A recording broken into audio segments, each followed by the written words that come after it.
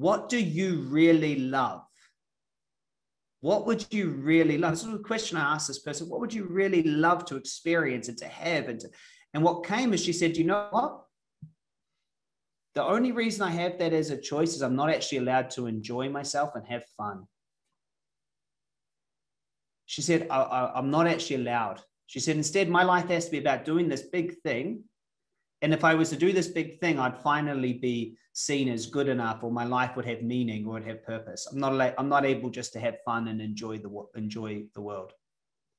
And it was such a big insight. I wanted to start off with it today. Who got something out of that insight? Because I did. I got a lot out of this.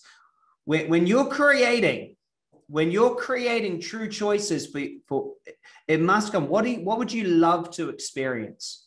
What would you love to see, Matt? What would you just love?